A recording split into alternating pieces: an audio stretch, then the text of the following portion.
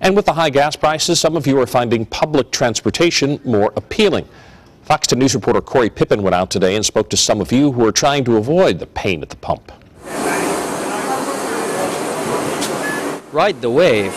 That's what the slogan says. And that's just what many Mobile residents are choosing to do.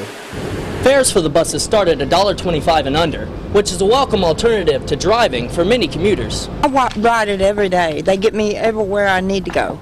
Okay. And it's less expensive than riding in a car, as high as gas is now. It's cheaper, less on gas, and hey, I love it.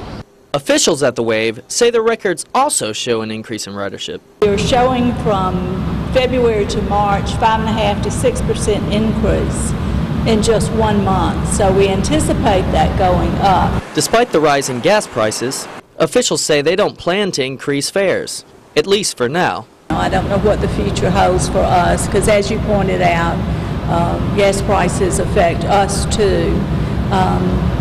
But we'll just keep providing the good service we think we provide now. A service more of you are taking more seriously now that prices at the pump are so high.